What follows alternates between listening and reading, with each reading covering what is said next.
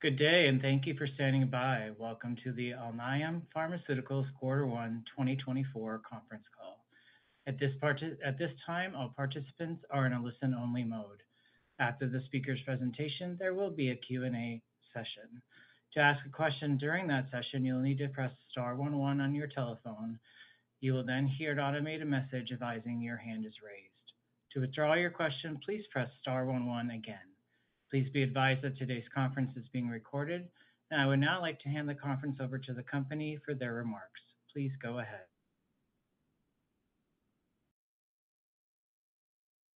Good morning. I'm Christine Lindenboom, Senior Vice President of Investor Relations and Corporate Communications at Alnylam. With me today are Yvonne Greenstreet, Chief Executive Officer, Tolga Tanguler, Chief Commercial Officer, Pushkal Garg, Chief Medical Officer, and Jeff Poulton, Chief Financial Officer. For those of you participating via conference call, the accompanying slides can be accessed by going to the Events section of the Investors page of our website, investors.alnylam.com/events. During today's call, as outlined in Slide 2, Yvonne will offer introductory remarks and provide some general context. Tolga will provide an update on our global commercial progress. Pushkal will review pipeline updates and clinical progress, and Jeff will review our financials and guidance, followed by a summary of upcoming milestones before we open the call to your questions. I would like to remind you that this call will contain remarks concerning Alnylam's future expectations, plans, and prospects, which constitute forward-looking statements for the purposes of the Safe Harbor provision under the Private Securities Litigation Reform Act of 1995. Actual results may differ materially from those indicated by these forward-looking statements as a result of various important factors, including those discussed in our most recently periodic report on file with the SEC. In addition, any forward-looking statements represent our views only as of the date of this recording and should not be relied upon as representing our views as of any subsequent date. We specifically disclaim any obligation to update such statements. With that, I'll turn the call over to Yvonne. Yvonne? Thanks, Christine, and thank you everyone for joining the call today. 2024 is off to a very strong start and shaping up to be an impactful year for Alnylam. Commercially, in the first quarter, we delivered robust product revenue growth for our 4 wholly owned medicines, achieving $365 million in revenue, or 32% year-over-year growth compared to Q1 2023. An important part of this was the continued momentum from our TTR franchise, which delivered 29% year-over-year growth versus Q1 2023. From a pipeline perspective, our zilebesiran hypertension program was a major highlight, with positive results presented from the KARDIA-2 phase 2 study, evaluating zilebesiran in combination with certain standard of care antihypertensives and the initiation of KARDIA-3. This program represents a significant opportunity to reimagine the treatment of hypertension and to position Alnylam as a leader in treating cardiovascular disease. To that end, we're on the cusp of reporting top-line results from the HELIOS-B phase 3 study of vutrisiran in patients with TTR amyloidosis with cardiomyopathy. As we've highlighted previously, we have many reasons to be highly confident in a positive HELIOS-B outcome, including the encouraging data from the APOLLO-B study of patisiran, and we remain on track to report top-line data from HELIOS-B in late June or early July, which, if positive, is expected to support the filing of an sNDA by the end of this year.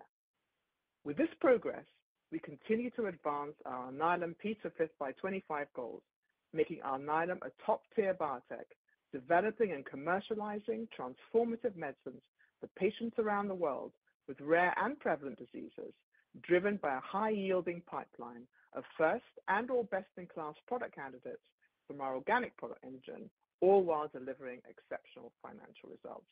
With that, let me now turn the call over to Tolga for a review of our commercial performance. Tolga? Thanks, Yvonne, and good morning, everyone. Q1 was another strong quarter for our commercial portfolio, delivering $365 million combined net product revenues as we continue our growth momentum with our rare and TTR franchises.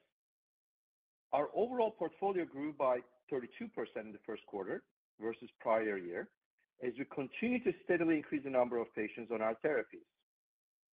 First, let me summarize our first quarter TTR results. The TTR franchise achieved $264 million in global net product revenues, representing a 4% increase compared with the fourth quarter of 2023 and 29% growth compared with the first quarter of 2023. Our U.S. combined TTR sales of Onpattro and Amvuttra increased by 3% compared with the fourth quarter of 2023 and a robust 35% year-over-year, driven by continued strong Amvuttra uptake. The U.S. year-over-year growth was primarily driven by the following: a 39% increase in total demand versus the first quarter of 2023, which was driven by the strength of ongoing Amvuttra patient uptake, more than offsetting the decrease in patients on Onpattro that switched to Amvuttra. Inventory dynamics decreased reported growth by approximately 4%, as both Onpattro and Amvuttra inventory in the channel decreased in the quarter, another favorable sign of robust Q1 demand. Now, let me turn to our international markets, where TTR franchise growth increased by 5% compared with the fourth quarter of 2023 and 23% year-over-year. The year-over-year growth was primarily driven by increased demand for Amvuttra, as new patient adds remain robust, including launches at the end of last year in Spain, Italy, and Sweden, and continued strong Onpattro performance in a few markets where Amvuttra is not yet available. As a reminder, Amvuttra is now reimbursed in all major international markets. Demand growth in international markets was partially offset by lower pricing in certain countries, primarily in Germany, as the end of the initial 6-month free pricing period for Amvuttra occurred in Q2 2023, as previously reported. I would also like to provide additional color on the continued growth momentum of our TTR franchise in the U.S. We remain confident and very pleased with the impact we're seeing from Amvuttra in expanding the opportunity for our TTR franchise, as reflected by the robust 35% year-over-year growth that we achieved in the first quarter of 2024. This is a growing category with significant unmet needs remaining. Importantly, leading market indicators remain aligned with our demand growth, galvanizing Amvuttra's market leadership both in patients and healthcare providers for the treatment of patients with hATTR amyloidosis with polyneuropathy. Here are some key highlights. More physicians are prescribing Amvuttra, evidenced by the more than 50% year-over-year growth in our prescriber base. We strongly believe hATTR-PN is a condition that requires high engagement between healthcare professionals and their patients. Amvuttra offers the flexibility for this engagement to happen at the hospital, at an outpatient center, or for many patients at home. In alignment with our patient access philosophy, we continue to demonstrate seamless access to Amvuttra, with more than 99% of our patients having confirmed access and approximately 70% of patients having zero out-of-pocket costs. Last, we are monitoring adherence and compliance metrics, which show that more than 95% of our patients remain on therapy and comply with Amvuttra's quarterly dosing regimen. As we have previously communicated, we believe approximately 80% of the 25,000 to 30,000 patients with hATTR polyneuropathy globally are undiagnosed or untreated, which represents a significant opportunity to find and treat more patients. Given that hATTR polyneuropathy is also a rapidly progressing disease, we believe patients and physicians stand to benefit most from a therapy that rapidly knocks down the disease-causing protein with unparalleled speed, depth, and duration. Amvuttra offers these benefits in a single quarterly dose and has the ability to reverse the polyneuropathy manifestations of hATTR amyloidosis, combined with a favorable access track record and well-established safety profile. With this foundation, we are in a position of strength as we embark on a branded patient awareness campaign to raise patient awareness of the disease and the benefits of Amvuttra and its unique rapid knockdown profile.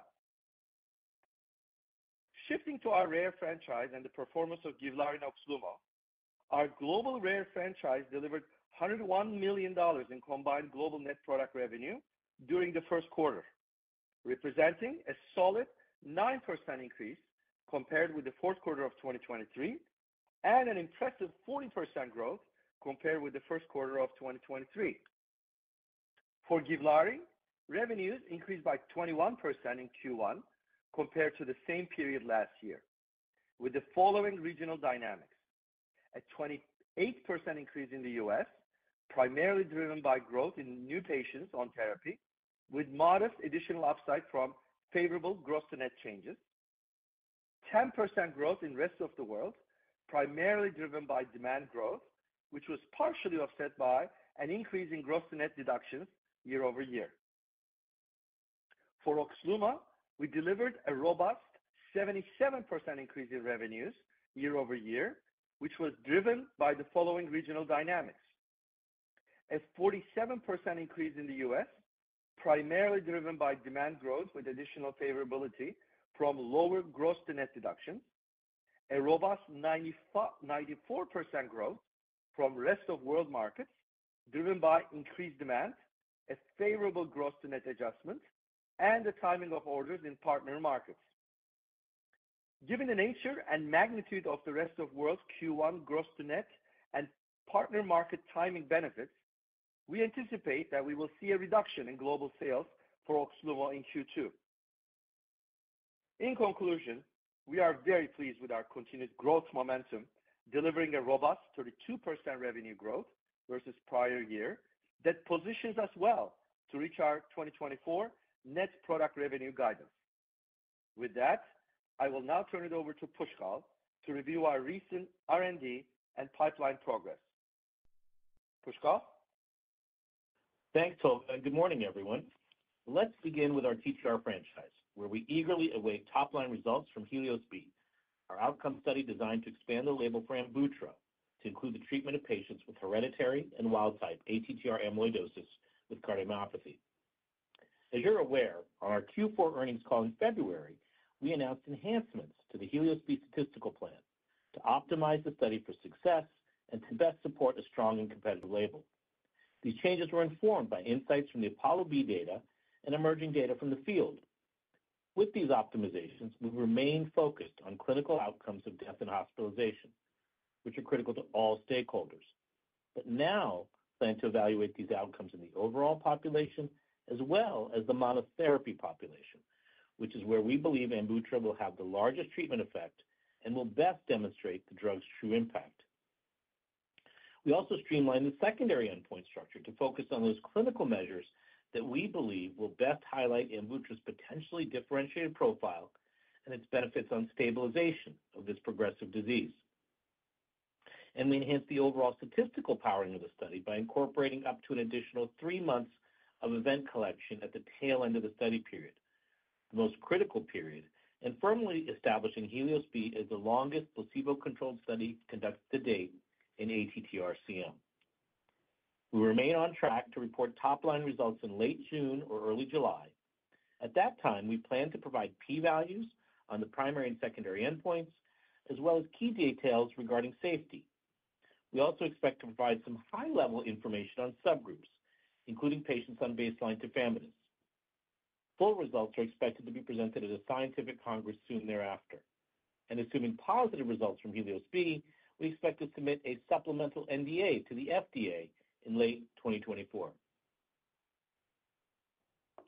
Turning now to zilebesiran, our investigational RNAi therapeutic being evaluated as a treatment for hypertension. We made some very exciting progress in the first quarter on this program. Hypertension is a global health crisis and the leading addressable cause of cardiovascular morbidity and mortality around the world. Unfortunately, despite available therapies, up to 80% of patients have uncontrolled disease.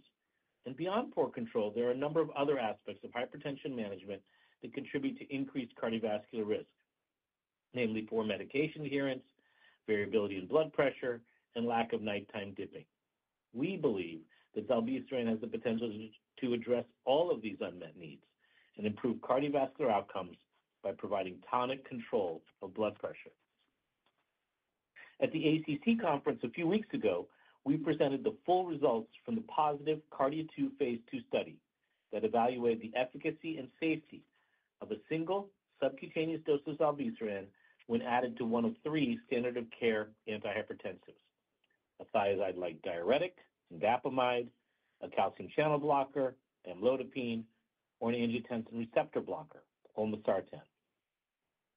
The study achieved its primary endpoint, demonstrating clinically and statistically significant placebo-adjusted reductions of up to 12.1 millimeters of mercury in 24-hour mean systolic blood pressure at month 3, as measured by ambulatory blood pressure monitoring when zilebesiran was added to one of the 3 background medications.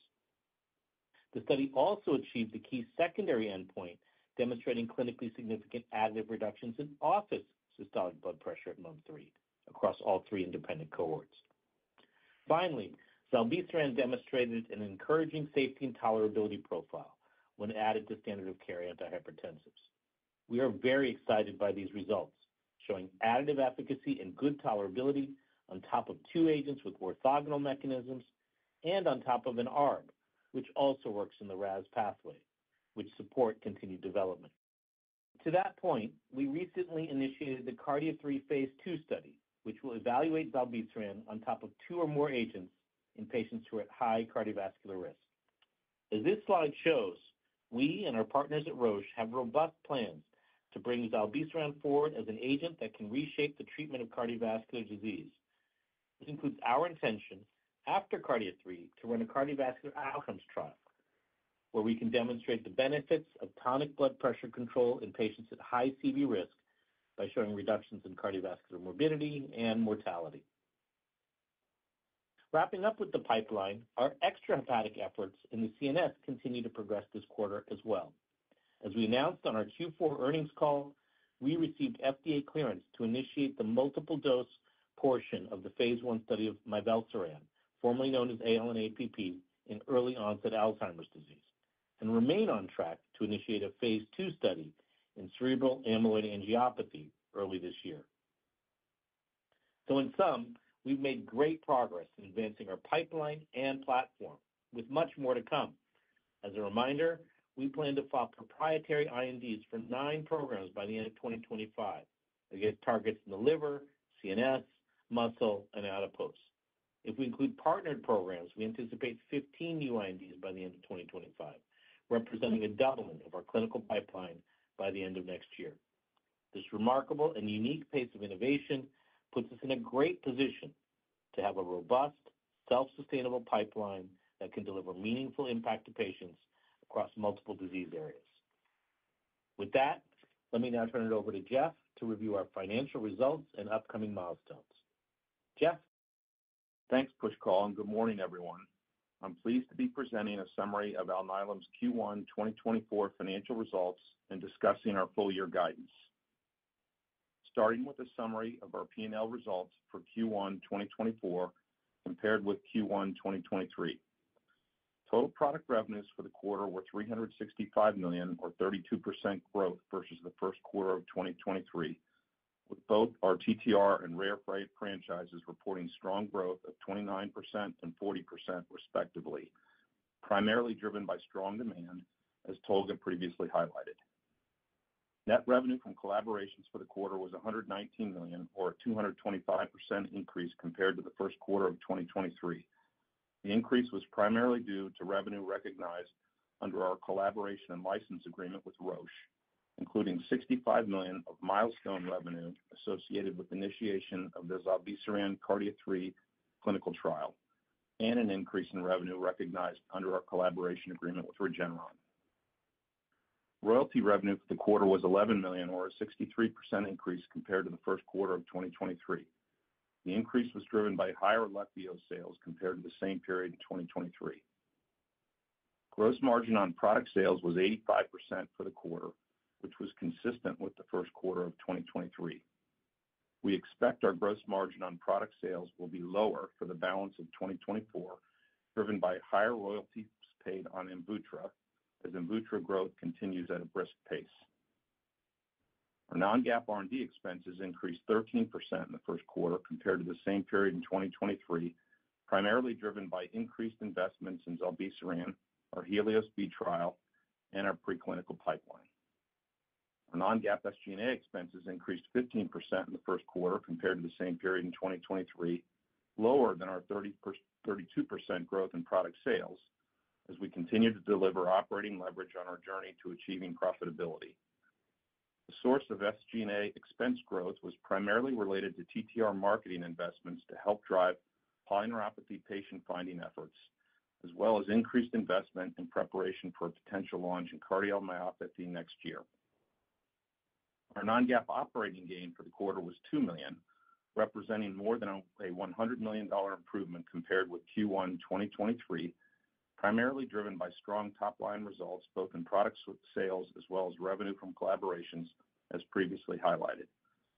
Finally, we ended the quarter with cash, cash equivalents, and marketable securities of $2.4 billion, in line with the $2.4 billion we reported at the end of 2023. We continue to believe our current cash balance will be sufficient to bridge us to a self-sustainable financial profile. Now I'd like to turn to our financial guidance for 2024. Today, we are reiterating our 2024 guidance as presented during our earnings call in February. We anticipate combined net product revenues for our 4 wholly owned commercial products will be between $1.4 and $1.5 billion, corresponding to a 13%-21% growth rate at January 31st FX rates. Q1 was a strong start to the year, giving us confidence in our ability to meet or exceed our product sales guidance. We will, of course, carefully review our progress at Q2 to determine if any changes to our guidance are warranted. Our collaboration and royalty revenue guidance range is $325 to $425 million. And lastly, our guidance for combined non-GAAP R&D and SG&A expenses remains a range between $1.675 and $1.775 billion, the midpoint of which reflects 9% growth compared with 2023.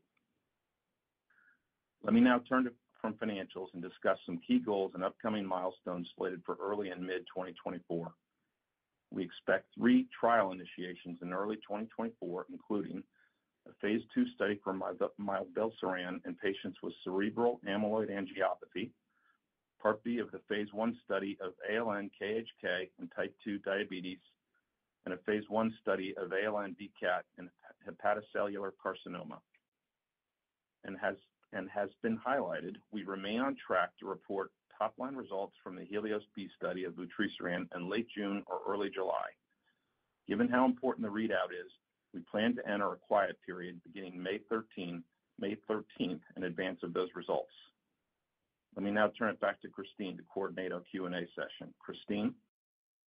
Thank you, Jeff. Operator, we will now open the call for your questions. To those dialed in, we would like to ask you to limit yourself to 1 question each and then get back in the queue if you have additional questions.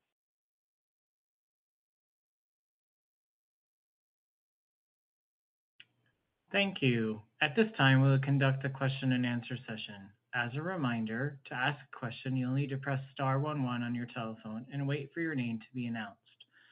To withdraw your question, please press star 11 again. Please stand by while we compile the Q&A roster.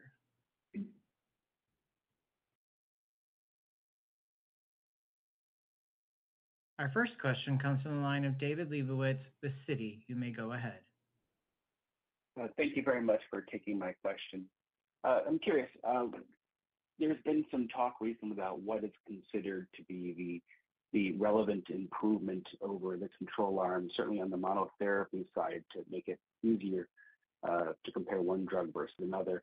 And numbers have been bandied about 30% relative improvement versus 42% relative improvement. I'm just curious, I know that information won't come in the top-line release, but what are your thoughts on that discussion, and how do you think we should think about it? Thanks, Dave, for the question. Just as a reminder, HELIOS-B is an outcome study, and that's really what we need to deliver from the study. And it's quite clear, in discussions with regulators, payers, and physicians, that if we're able to show a benefit on outcomes, this will be an important medicine. Clearly, we made some changes to the statistical plan, which we shared in some detail on our last call, and we're happy to reprise the rationale behind that. But at this point in time, I think the best way to look at this is delivering outcomes in this study will be, the important results. And we also expect to see some other aspects of differentiation if we, consider the results that we got out of HELIOS-B with respect to stabilization of disease. And so I think if we're able to deliver all this, we believe that we'll have a differentiated profile that will be an important contribution to managing the disease in these patients. Pushkal, is there anything you want to add? Yeah, I mean, maybe I agree with everything you said, Yvonne. And Dave, maybe just a couple other points. I mean, again, when it comes to clinical outcomes such as death and hospitalization, any change is considered clinically significant. And I think it's important to, again, go back to the unmet need in this disease. This is a steadily progressive disease where month on month, patients continue to decline. They experienced hospitalizations, worsening quality of life, worsening physical function, and ultimately, unfortunately, succumb to this disease. And whether you're on a once-a-day stabilizer or a twice-a-day stabilizer, patients, the clinical trial data suggest that patients, unfortunately, continue to decline, and the orthogonal class of medicines could be helpful here. So we're encouraged by the Apollo-B data.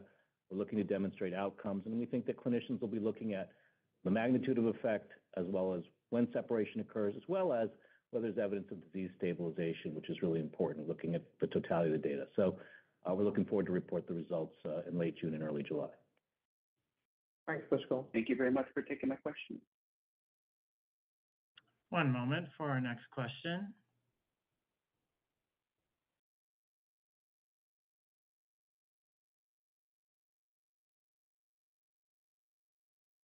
Our next question comes from the line of Paul Matteis with Stifel. You may go ahead.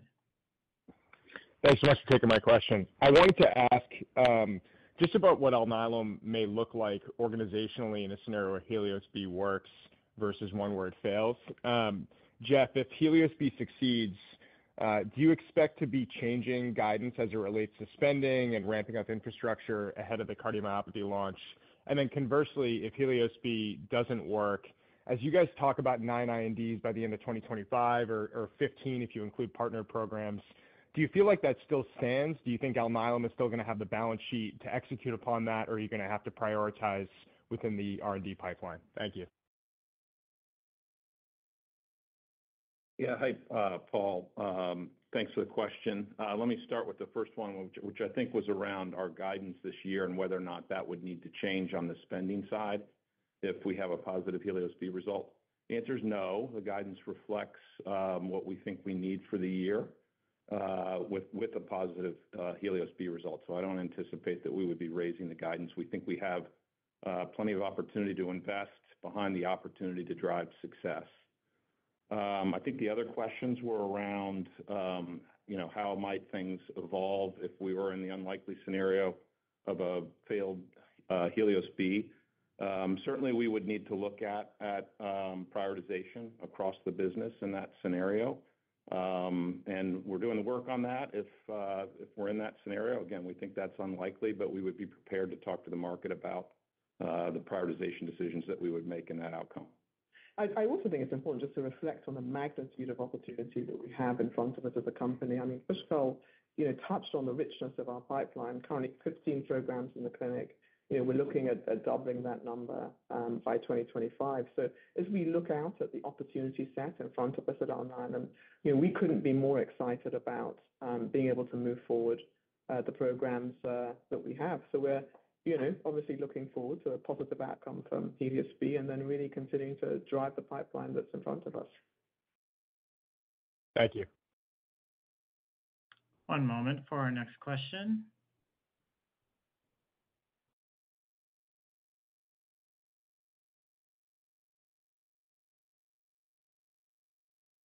Our next question comes from Maury Raycroft with Jefferies. You may move ahead. Hi, thanks for taking my question. In both ATTRibute and ATTR-ACT studies, the slope of the KM curve for events gets steeper in the last few months of those studies. And I think it was mentioned in the prepared remarks that that's a critical time for HELIOS-B. Should we expect a similar trajectory for the placebo arm in the last few additional months for HELIOS-B that you added to the stats plan? And would that widen the delta? And can you talk a little bit more about what your expectations are for the events during that time of the study? Yeah, no, that's a great question. And clearly, I think the critical period of a study, as you say, is at the end of the study in this disease where patients continue to progress. So, we do expect that that's a period where, we'll see most events. Pushkal, anything else you want to add? I don't think there's anything to add, Yvonne. I think you covered it. Okay, thanks for taking my question. One moment for our next question.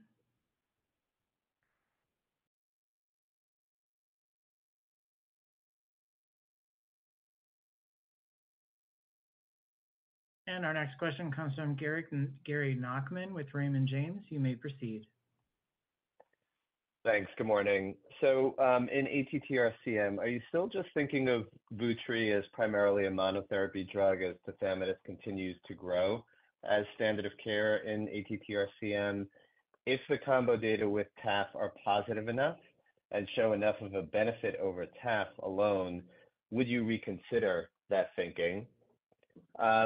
And what are you doing now to prepare for the launch in CM? Just some details there would be helpful. Thank you. Yeah, no, some really good questions there. So, Tolga, maybe you want to talk about how we're looking at the cardiomyopathy market and how we're preparing for launch. I mean, clearly we're playing to win in this space. We're very excited about the opportunity of getting into this very rapidly growing category. Tolga? Yeah, no, thank you. That's exactly right. We're really here to play to win. And look, at the end of the day, we need to look at the fundamentals of this category. There are 80% of the patients remain undiagnosed. This is a rapidly and progressing disease with irreversible damages. And frankly, patients and physicians are both looking at quickly be able to deal with the disease as quickly as possible. So if you look at the pharmacodynamics of what Amvuttra has to offer and how we impact the disease-causing protein at the upstream and rapidly knocking down that toxic protein, that is going to be a key, clear differentiator. At the end of the day, we know that Amvuttra provides speed, depth, and duration as early as the first dose, and this is what physicians are really looking for. It is true, and it's great to see that tafamidis is making great progress, but it's not just the standard of care, it's the only care in this category. So one needs to remember that. And I think they've just reiterate the fact that the LOE in the US in particular is going to remain until the end of 2028, which really means mainly because of the access pressures, but also, again, the way this product is going to be positioned, and obviously, depending on the data, we need to demonstrate. We believe we're going to be able to actually be the first-line agent. And after all, there are going to be, as Pushkal indicated, a substantial number of patients who are being treated that are continuing to progress. And we believe physicians and patients are looking for an alternative. And in that case, we believe it's going to be a very important option in the armamentarium of the physicians in this difficult disease. Yeah, that's absolutely spot on, Todd. And I think it's just instructive when you reflect on our expanded access program, where, within a matter of, very short space of time, we maxed out on the program. I think that, again, is just an illustration of the level of unmet medical need in this space and the fact that, patients continue to progress on tafamidis and are looking for alternative therapies.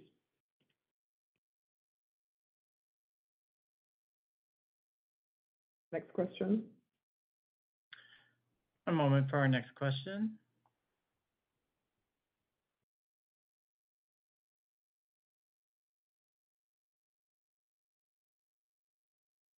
Our next question comes from the line of Tazeen Ahmad with BofA Securities. You may proceed. Hi, good morning. Thanks for taking my questions or question. I appreciate all the color you've been giving about expectations for what to show at the top line, but in terms of trying to drill into the detail on mortality specifically, fully understanding there's a lot of unmet need even with what's available right now, how important is it going to be to know when the mortality benefit kicks in for Vutri? So I think for tafamidis, that benefit in the Pfizer study started around month 18. Is it going to be important to have a number at the end that hovers around that month 18, or potentially could it be better than that? Thanks. Pushkal, that's one for you. Yeah, thanks, Tazeen. Look, I think what we've seen in terms of mortality separation, if I recall, both for tafamidis and the acoramidis data that are under review, is around month 18 is when we start to see the mortality separation. Look, we're encouraged by what we saw coming out of actually the original Apollo data and then the Apollo B data, where we seem to see evidence, again, in underpowered studies of separation on mortality occurring earlier, roughly month 9 or so. So we'll have to see in Helios B if we're able to recapitulate those results in this larger powered study. Again, I think it's going to be important to look at the totality of all the data that come out. Obviously, that will be one parameter. What is the mortality difference? When is it emerging? What about hospitalizations? And then again, what's happening in terms of disease stabilization? So we think all of those are going to be important parameters. But look, the early data that we've seen from Apollo and particularly Apollo B, which is in the same patient population, gives us a lot of confidence that we should be able to see a substantial effect in potentially earlier separation. Thanks, Pushkal. Next question. One moment for our next question.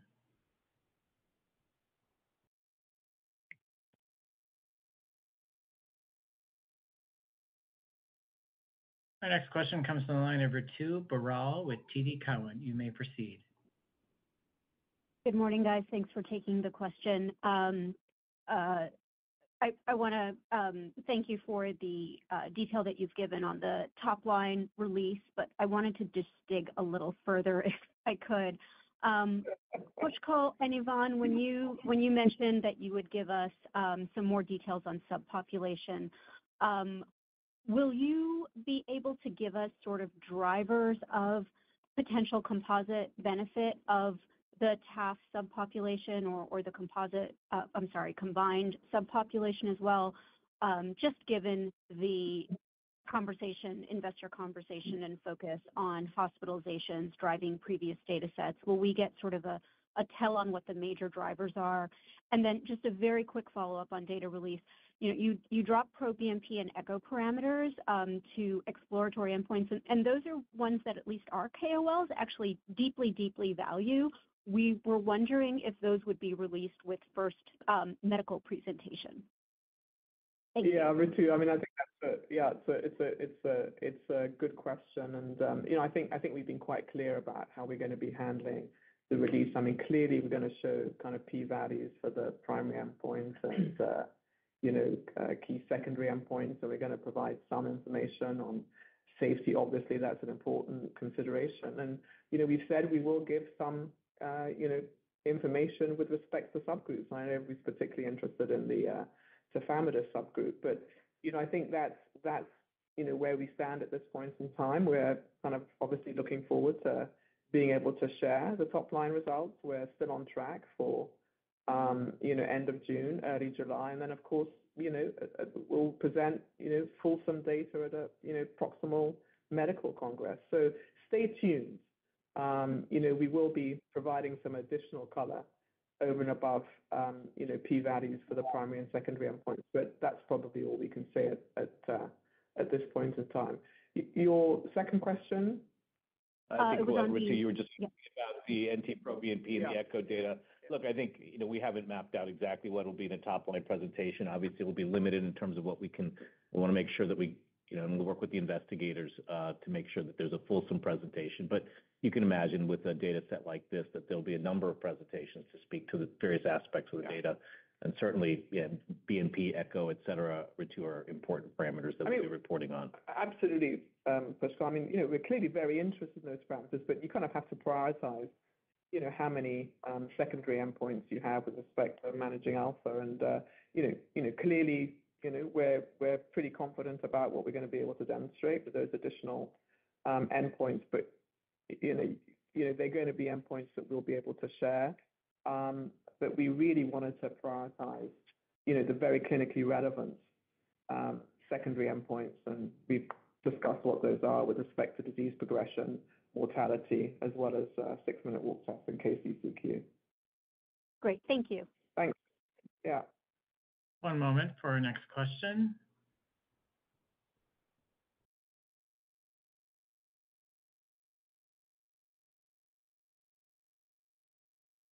And our next question is from Jessica Fye with JP Morgan. You may proceed. Hey guys, good morning. Thanks for taking my question. For Helios B, when you talk about any impact on outcomes being clinically meaningful, on the one hand, I completely hear you because they're outcomes, but then again, when we ask physicians about this, they usually have a magnitude or a threshold in mind that's not just any benefit. So I'm curious how to kind of reconcile that, or maybe you could just elaborate there. Yeah, look, Jessica, I think I don't know that I can give you a lot more information other than to say, just have to again remember what the unmet need in this disease is. That there are patients who currently, a large number of patients, as Tolga has outlined, many of them are undiagnosed and untreated, who have a steadily progressive disease that leads to irreversible damage, and ultimately patients pass away. And so what I think, and as evidenced by, as Yvonne highlighted, our EAP experience after Apollo B, and that was in the setting without any outcomes benefit being demonstrated in an IV drug. We rapidly enrolled a population of patients, many of whom were progressing on tafamidis, which was the only available therapy to them. So it highlights the unmet need. So we think that when we come forward with hopefully a positive Helios B showing an outcomes benefit on mortality and hospitalization, along with these other differentiating factors that we've talked about, in an orthogonal mechanism that rapidly knocks down the disease-causing protein of this disease, that we think that that's going to address the key unmet needs for these patients. So we're looking forward to that, and we'll let the data speak for themselves. Thank you.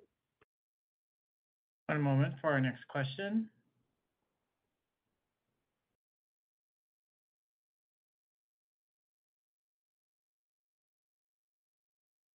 Our next question comes from the line of Kostas Biliouris with BMO Capital Markets. You may proceed. Good morning, everyone. Thanks for taking our question and congrats on the progress. A question from us on Helios B, just for a change. How important do you think is the ratio between hospitalization events and deaths as a metric, especially when we compare different drugs? Do you look at this ratio as an important metric, or you just look at those two types of events together as a composite? Thank you. Thanks for the question, Kostas. Pushkal, this is on to you. Yeah, no, I think it's an interesting question, Kostas.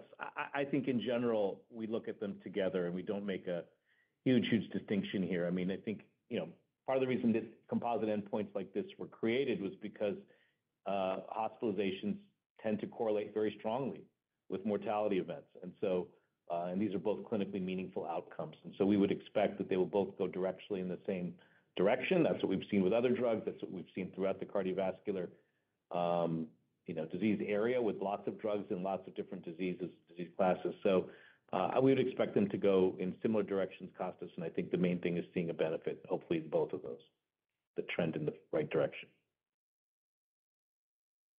Thank you. Very helpful. One moment for our next question.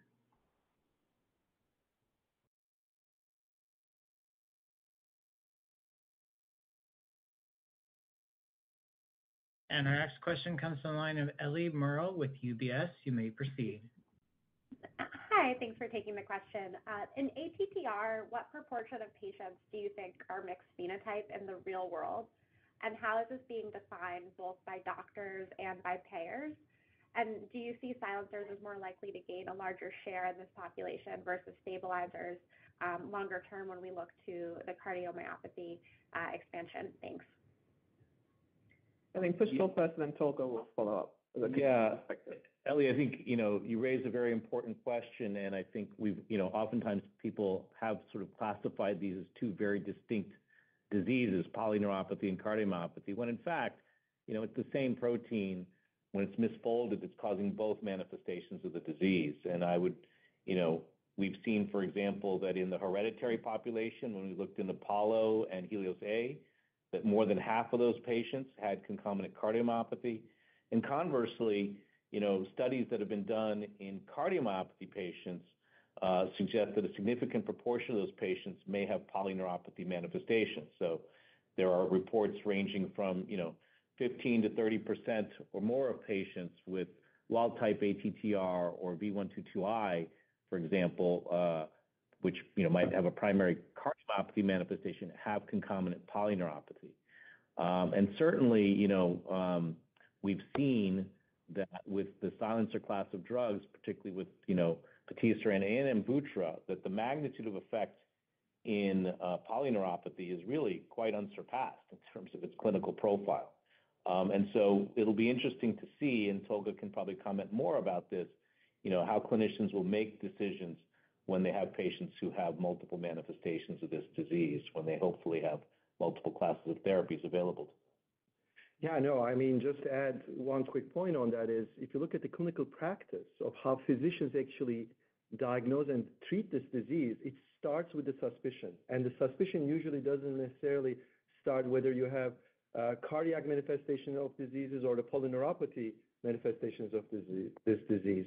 Eventually, based on the data we have, obviously, both with Onpattro and Amvuttra, physicians are absolutely looking for neuropathic manifestations to make sure that they can treat this as effectively as possible. And the disease is treated always through multidisciplinary centers. So at the end of the day, physicians don't just look at the patients with whether they have CM, PN, or mixed phenotype.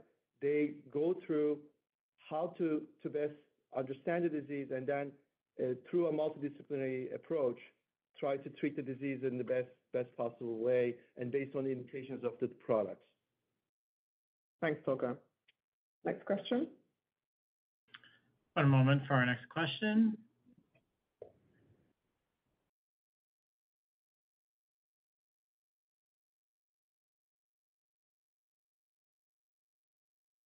Our next question comes from the line of Gena Wang with Barclays. You may proceed. Thank you. Sorry, I will ask another Amvuttra question. So regarding the subgroup, the top line you will share, will you share the subgroup information, both primary and secondary endpoint?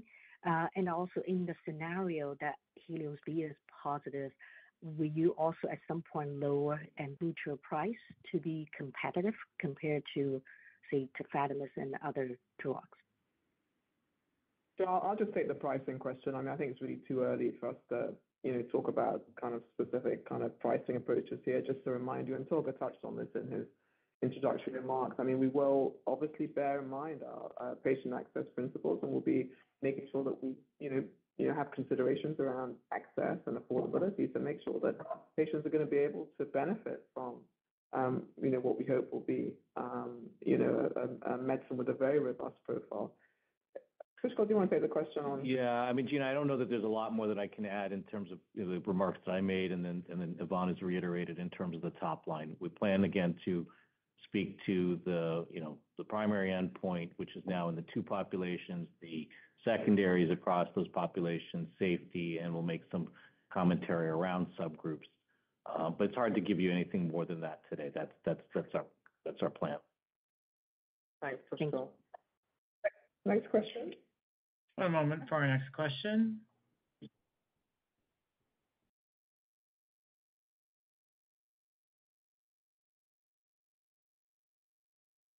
Our next question comes from the line of Salveen Richter with Goldman Sachs. You may proceed.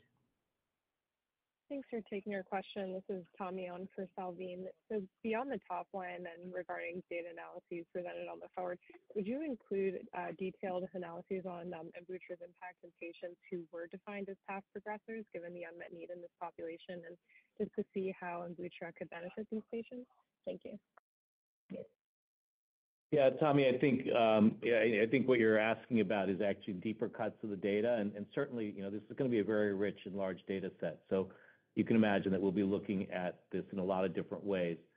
But again, I think, I guess the primary thing I would focus on is the fact that we will have a pretty robust data set, both with the drug treated as a monotherapy and in patients who came in on tafamidis. And I think you have to ask yourself, why would someone who's on a drug decide to enroll in a 3+ year clinical trial.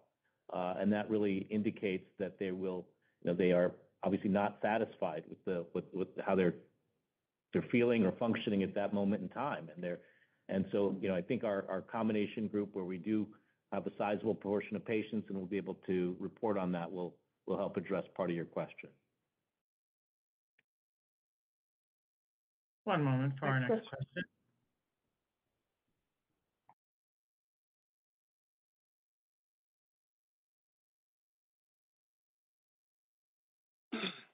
Thank you. Our next question comes from the line of Mike Ulz with Morgan Stanley. You may proceed.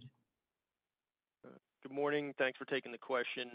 Maybe just a follow-up on the launch preparation question. Just curious what you guys have sort of done so far in preparing for a potential launch, and then what are the sort of remaining steps that will be triggered by positive data from HELIOS-B? That's a great question. I'm going to pass it on to Tolga, and I just want to kind of, underscore how pleased I am actually with, the commercial footprint that we built. And I think, if you look at our performance, with respect to, Amvuttra in patients with polyneuropathy, I think we're really demonstrating strong growth momentum here. And I'm just really pleased with how, the commercial organization is focusing on meeting the needs of patients in this indication. I have no doubt that we'll do the same, assuming a positive HELIOS-B and being able to launch into the cardiomyopathy indication. But Tolga, you may have some specific comments about how we're thinking about launching into what I think is going to be actually one of the most exciting categories. You took a little of my wind away, Yvonne, because I was just going to highlight the fact that, despite competition, the growth of our TTR franchise now in the U.S. is 35% year over year, which is quite important, and I think is an important indicator of the growth momentum that we've built. Look, we have a great brand, great data in polyneuropathy, which clearly demonstrated, 90% market share in Europe and Japan, where we actually do compete with tafamidis in the same indication. And now in the U.S., we're essentially established a very important stronghold in centers that actually treat both cardiomyopathy and polyneuropathy. We obviously strictly promote our polyneuropathy indication, but the product is now known by cardiologists, who also tend to diagnose this disease, as well as neurologists. Therefore, we're really well positioned to launch pending the HELIOS-B outcome results, which is going to be obviously very critical. And as Yvonne indicated, we're going to play to win. We have a great footprint, a well-informed and trained organization, not just in the customer-facing side, but also patient-facing side. And we also are very cognizant that this opportunity is going to be tenfold of the opportunity that we currently have. Therefore, we're going to make the right appropriate adjustments and make sure that we are clearly differentiated, and more importantly, set ourselves so that the product is affordable and accessible to the patients. Thanks, Tolga. I think we've got a. Sorry, Yvonne. I think we've got. I think we're taking one more question. That's my understanding.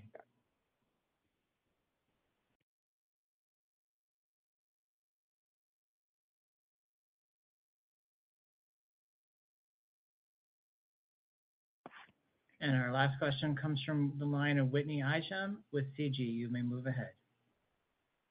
Hey, guys. Thanks for taking the question. And I'm just going to throw one non-HELIOS-B question in there because there will be catalysts after that. So can you help remind us, I guess, for Part B of the ALN-APP study, what we should expect to see later this year, particularly around any biomarker or imaging data? Yeah, thanks, Whitney, for your question about APP. It's a program that we're incredibly excited about. The data that we shared last year really suggested that we can have pretty profound impacts on the protein, on amyloid precursor protein, as well as the downstream isoforms of AB40 and 42 that are involved in both Alzheimer's disease and CAA. We have the Part B that's ongoing, and we hopefully will show ongoing data with regards to knockdown safety as well as imaging and biomarker data. So, look for that as something. We're also going to be initiating our CAA study soon. We're very excited about the opportunity. That's the second leading cause of hemorrhagic stroke, major, with really no available treatments for these patients. And we think that lowering APP could be beneficial in that disease. We'll be kicking off a phase 2 shortly. And we've also announced that we plan to kick off a Alzheimer's disease study at or around year-end of this year. So this is a really exciting program. And then, it allows us then with our colleagues at Regeneron to move forward a number of other programs in the CNS space. Thanks for your question. Lots of excitement there. Great. Thank you, Pushkal, and thank you everyone for joining us on the call. We're really proud of our strong start to 2024. We've delivered robust commercial growth and exciting pipeline progress. And we look forward to executing on the remainder of our 2024 goals on our path to becoming a top-tier biotech company. So thanks, everyone, and have a great day. Thank you, everyone, for your participation in today's conference. This does conclude the program, and you may now disconnect.